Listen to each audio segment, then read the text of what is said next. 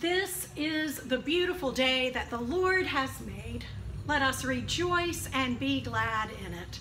What a wonderful day to be worshiping outside in God's good creation.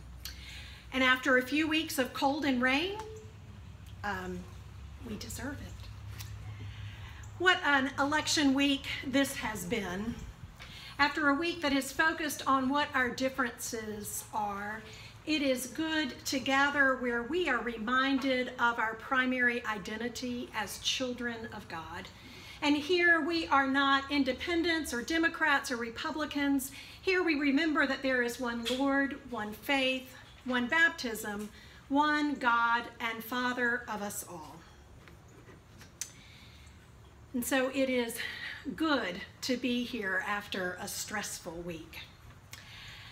I will be gone for the next 2 weekends, and David Sutton will be leading worship. We will continue to worship outside, and that will certainly be a treat for everyone.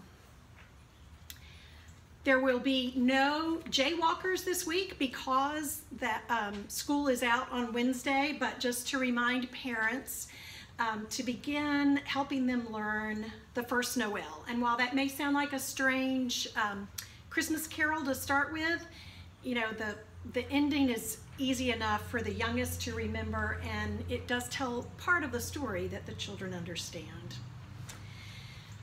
Your session has called a congregational meeting following worship today for the purpose of electing 2 people to serve as elders in the class of 2023, 1 to serve in the class of 2021, and to elect our 2021 nominating committee.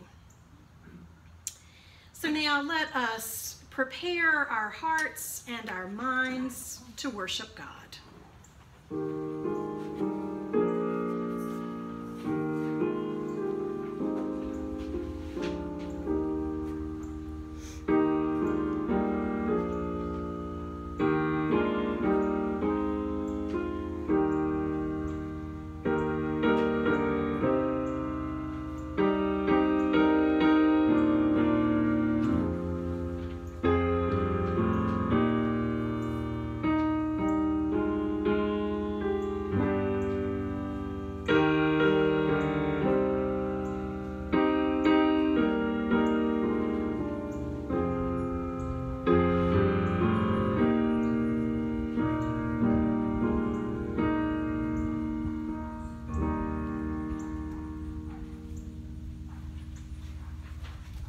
Our call to worship comes from Psalm 78.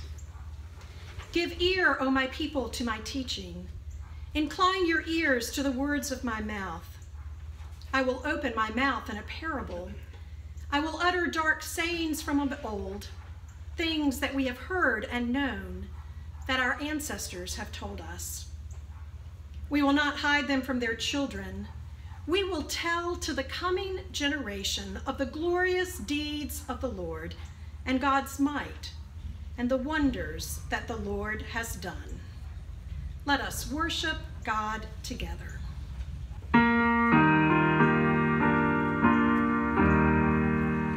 This is my Father's will. I'll let him listening ears. All nature sings and loudly rings the music of the spheres. This is my Father's will. I rest me in the thought of floods and trees, of skies and seas, is and the wonders wrought. This is my Father's will. Oh, let me never forget that though the wrong seems all so strong, God is a ruler yet. This is my Father's will. The battle is not done. Jesus who died shall be satisfied, and earth and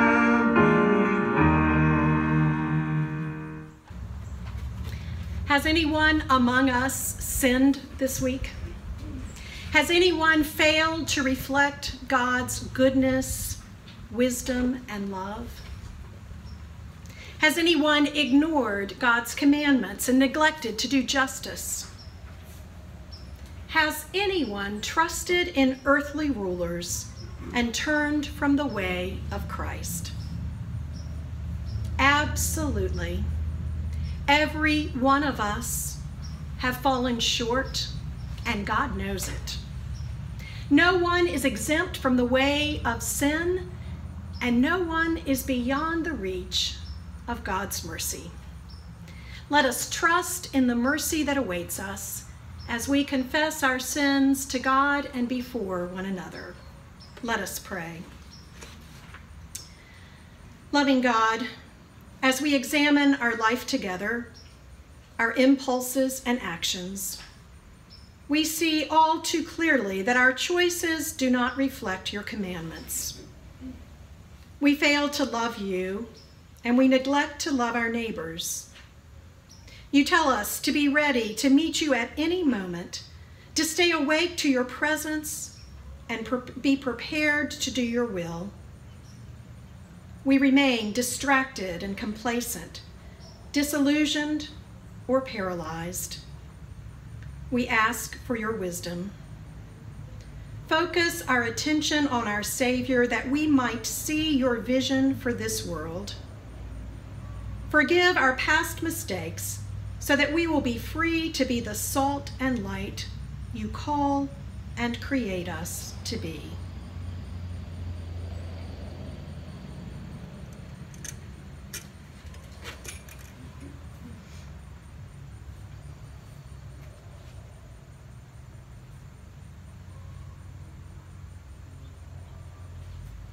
Hear the good news. Who is in a position to condemn? Only Christ. And Christ died for us.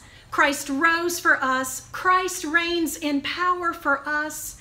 And Christ prays for us. Anyone who is in Christ is a new creation. The old is gone, and the new life has already begun. Friends, believe and trust in this good news. In Jesus Christ, we are forgiven. Thanks be to God. Amen. Let us ring our praises.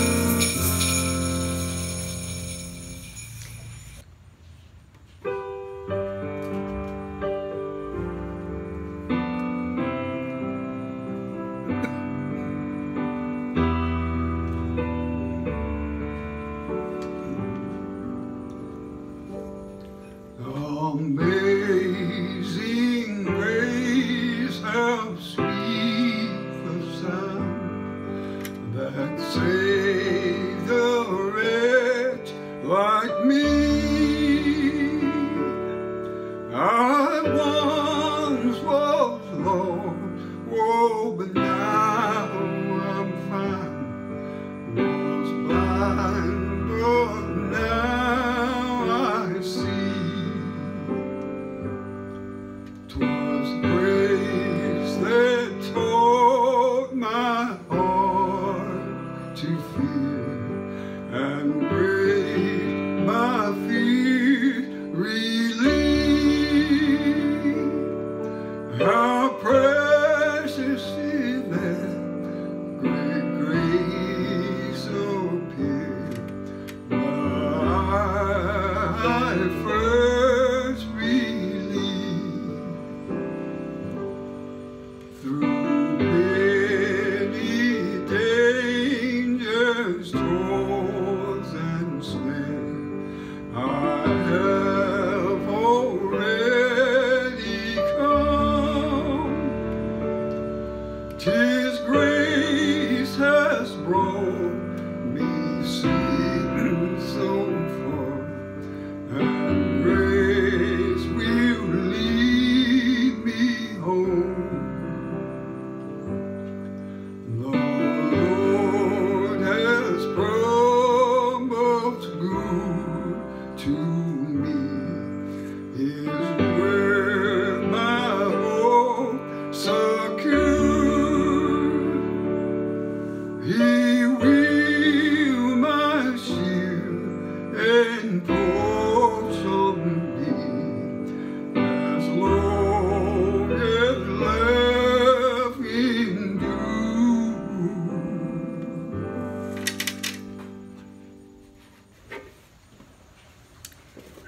Let us pray.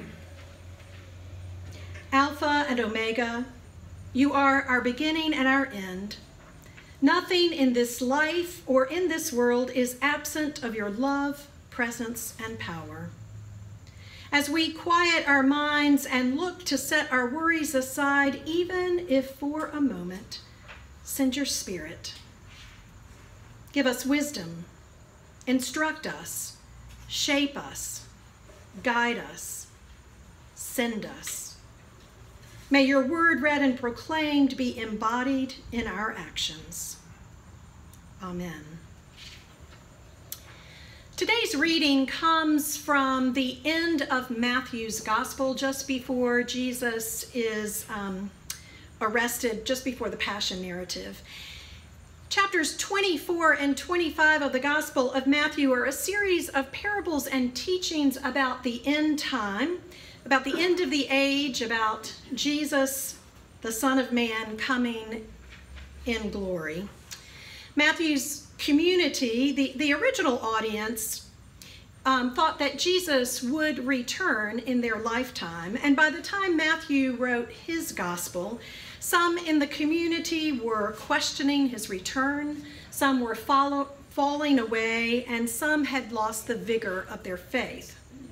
Now, a couple of points that Matthew makes clear in these two chapters is that no one knows when the end of the age will come, and so speculation is futile. And secondly, these chapters convey an absolute and utter confidence that Jesus will come again, and that the end of the age will be at an unexpected hour. And so watchful waiting is important. So these parables throughout these two chapters convey an urgency in what seems to be for us here on earth an endless future. So today's text is considered an Advent text, as it is talking about waiting, but it is the lectionary lesson for today. Hear now God's word from Matthew chapter 25, beginning with verse 1. Then the kingdom of heaven will be like this. 10 bridesmaids took their lamps and went to meet the bridegroom. 5 of them were foolish, and 5 were wise. When the foolish took their lamps, they took no oil with them, but the wise took flasks of oil with their lamps. As the bridegroom was delayed, all of them became drowsy and slept. But at midnight there was a shout, "Look, here is the bridegroom. Come out to meet him." Then all those bridesmaids got up and trimmed their lamps. The foolish said to the wise, "Give us some of your oil, for our lamps are going out." But the wise replied, "No, there will not be enough for you and for us. You had better go to the dealers and buy some for yourselves." And while they went to buy it, the bridegroom came, and those who were ready went with him into the wedding banquet, and the door was shut. Later, the other bridesmaids came also, saying, "Lord, Lord, open to us." But he replied, "Truly I tell you, I do not know you. Keep awake, therefore, for you know neither the day nor the hour." This is God's word for God's people. Thanks be to God. Waiting is hard. Delay is hard. And it seems that we have done a lot of waiting in 2020. We waited through stay-at-home orders in the spring. We waited for the next phase of reopening, each phase seeming to come a little later than we had anticipated. We waited to go on vacation and visit family. We are waiting for this pandemic to end. And this week, we are waiting for the election to finalize. And though we were warned that tabulating these votes would take extra time, I doubt many of us were quite prepared for the delay. Waiting is surely one of the words to describe 2020, and in many ways, waiting has shaped our lives this year. If we understand Advent to be a season of waiting for the birth of the Christ child, for waiting of the coming again of Jesus in glory, of waiting for Christ to come to us in our everyday lives, then one could say that Advent started very, very early this year. The 10 bridesmaids in the parable are waiting. In the wedding customs of the time, guests would assemble at the house of the bride, where they would be entertained by the bride's parents while waiting for the bridegroom. When the bridegroom would approach to, get his bride, the guest, along with all of the bridesmaids with lighted torches, would go out to greet him, and then the bridesmaids would lead this festive procession to his parents' house, to the groom's parents' house, where the ceremony would take place. For whatever reason, and the parable doesn't tell us, the bridegroom is delayed. In fact, he's delayed a lot. He doesn't show up until midnight. At this point, all the bridesmaids are asleep. When they hear he's coming, though, they all jump up with eager anticipation and trim their lamps. And it is at this point that we find that 5 bridesmaids, the ones who are called foolish, have no oil. When asked if they can borrow oil, the wise bridesmaids say that there's not enough for them to share. They should go to town to buy some more oil. Somehow, at midnight, they're supposed to find that. And off the foolish bridesmaids go, and when they return, the door is shut and they are turned away. Amazing grace is not how this parable sounds to my ear. Make no mistake, this is a troubling parable, and it is a confusing parable, even for scholars. For one thing, where in the world is the bride? What's a wedding without a bride? But the bigger issue, of course, is that on the surface, this parable doesn't fit with other things that Jesus says in the Gospel of Matthew, about how if we knock, the door will be opened. The refusal of the wise bridesmaids to share the oil doesn't fit with Jesus blessing the 5 loaves and 2 fish and sharing that until the thousands of people gathered are satisfied and even have abundant leftovers. It doesn't fit with Jesus saying that if someone asks for your coat, to give them your shirt as well. It doesn't fit with searching for the one lost lamb. And it doesn't even fit with another confounding parable where the kingdom is compared to a landowner who includes everyone in the work of the vineyard and pays them equally no matter what time they show up. As the old Sesame Street song goes, one of these is not like the other. This parable just doesn't sound like Jesus. It doesn't feel like gospel. Now, to be fair, we can't forget about the narrow gate or the weeping and gnashing of teeth. We can't forget about the parable of one being tossed out of the wedding for being improperly dressed. And of course, when we read about the doors being shut here, it echoes the words in Matthew 7 when Jesus says, "Not everyone who says to me, 'Lord, Lord,' will enter the kingdom of heaven, but only the one who does the will of my Father. This is all to say that in our tradition, we emphasize that Scripture interprets Scripture. No one passage stands in isolation, and we must take care in reading not to read too much into any one passage. I can't resolve all the inconsistencies in this parable, only to say that I don't think this is a parable about who gets in and who's left out. And even if it is, the parable makes clear that the only judgment made by anyone in this parable is the bridegroom.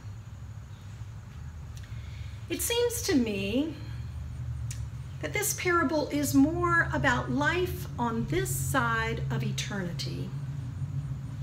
That's where all the action in this parable takes place. Really, the wise and the foolish bridesmaids are very similar. They're all invited to the wedding. They all come dressed, carrying their lamps. They all fall asleep while waiting for the bridegroom, and they all jump up in eager anticipation when they hear that the bridegroom is on the way.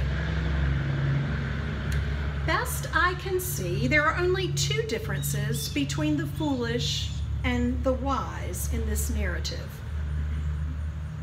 One is that when it is announced that the bridegroom is here, the foolish realize they have no oil. And secondly, when the bridegroom arrives, the foolish bridesmaids are not there. They have gone into town to buy more oil. So is it that what makes the bridesmaids foolish is that they did not prepare for the delay of the bridegroom? After all, if he had arrived on time, they would have all danced merrily into the banquet hall. Or could it be that the problem is rather that at the critical moment when they were to welcome the bridegroom, they had abandoned their posts? They were foolish because they acted as if their primary job was to have oil in their lamps, when this was only a means to an end. Their primary job was to welcome the bridegroom and to accompany the bridal party with joy. Because they got distracted with secondary concerns, they missed the bridegroom's arrival and missed out on the party. I don't know which it is, and I'm not sure that it's important for us. I think the message for us in many ways is the same. You know, as Christians, when thinking about the end times, we tend to fall into two different ditches. Some Christians fall into the ditch of trying to determine when the time will come, identifying symbolic images in the Bible and matching them with world events to try to figure out some timetable and even a script for the end. Jesus basically says that's a waste of time. The other ditch into which Christians often fall, and I put myself in this category, is complacency and distraction. Because we don't really expect Jesus will come anytime soon, we forget the urgency of the mission he has given us. Whether the bridesmaids are foolish because they lack preparation for the delay, or because they were not present to greet the bridegroom, as I've said, I think the implications for our lives are the same. This parable and this section states clearly, Christ will come again to make all things new, and that is certain.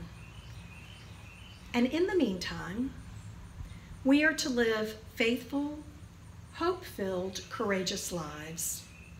Even when the bridegroom is nowhere in sight, even when we cannot see signs of justice rolling down like water, We are called to continue to serve and hope and pray and wait for the promised victory of Christ, to live with a sense of expectancy.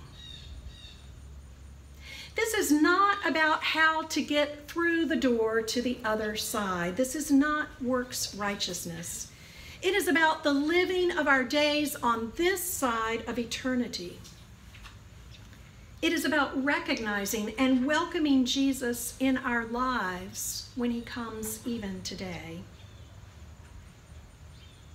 And the best ways for our eyes to be open to Jesus is to be about the work of the kingdom in our own lives. Now, yes, sometimes we may find ourselves caught up in a really big movement. But I encourage you to first think small. We are most likely to have our eyes being open to Jesus when we are being faithful in our relationships, when we are practicing forgiveness and kindness, when we are feeding the hungry in our neighborhood, and when we are avoiding the caricatures each political party makes of the other. Let us be clear.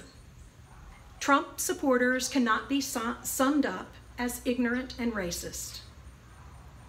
Biden supporters cannot be summed up as elitist and intolerant and socialist.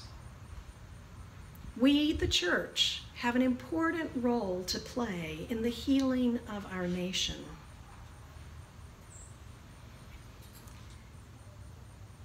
How and when do we see Christ come? John Buchanan writes this: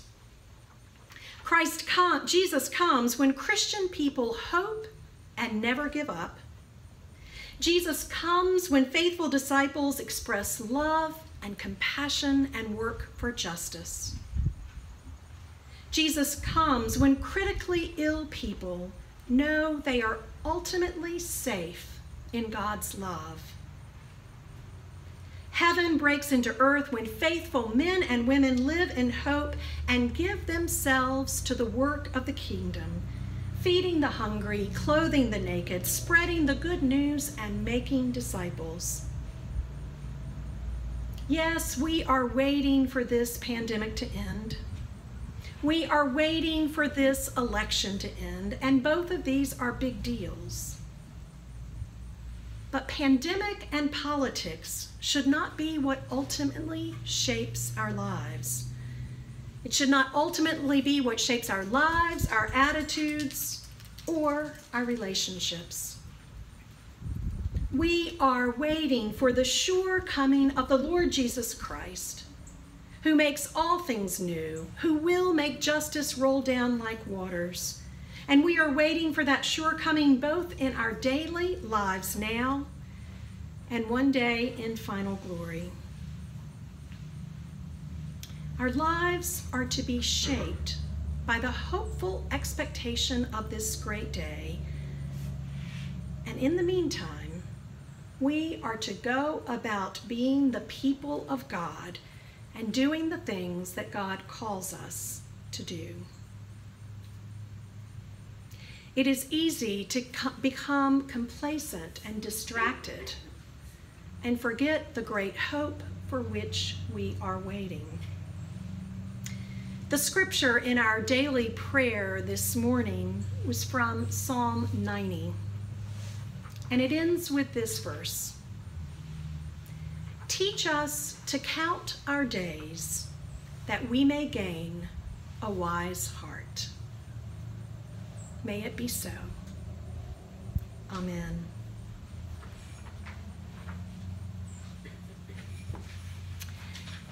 I have not received any prayer concerns today. I know that John Miller is doing a little bit better.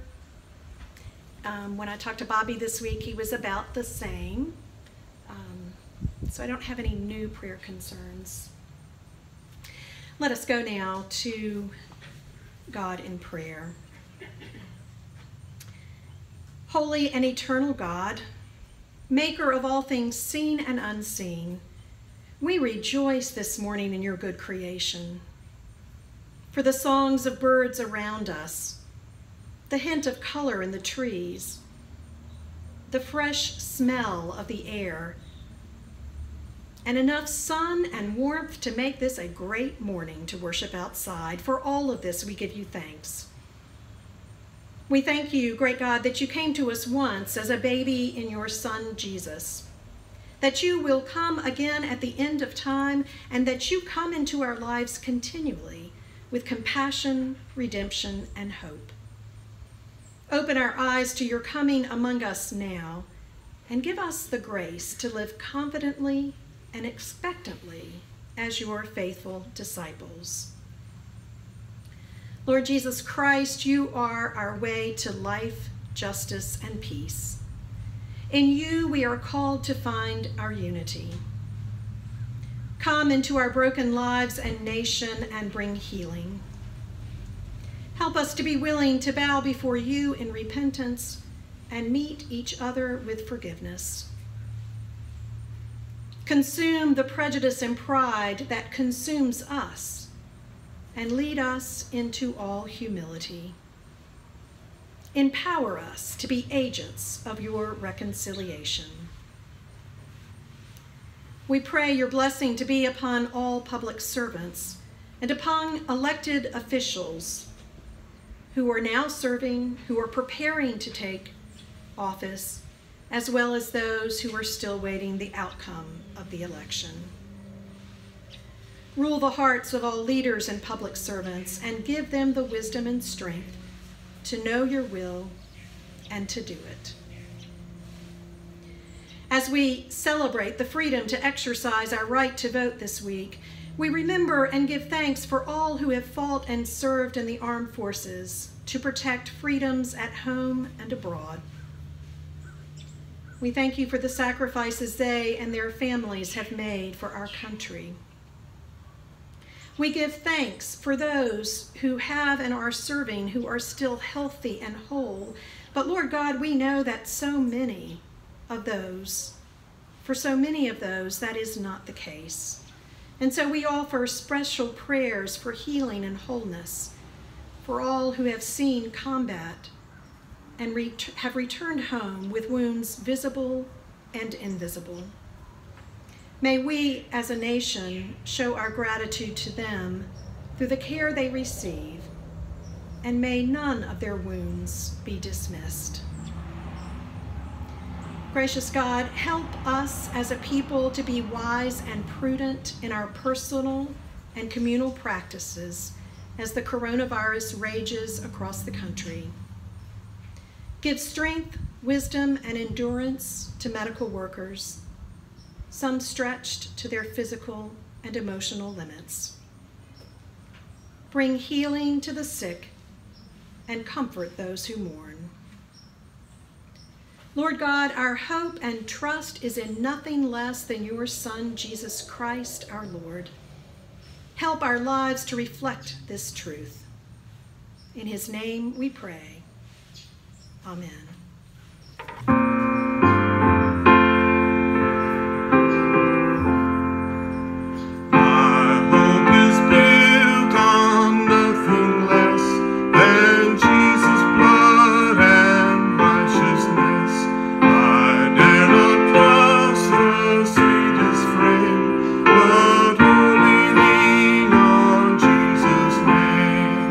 On Christ the solid rock I stand.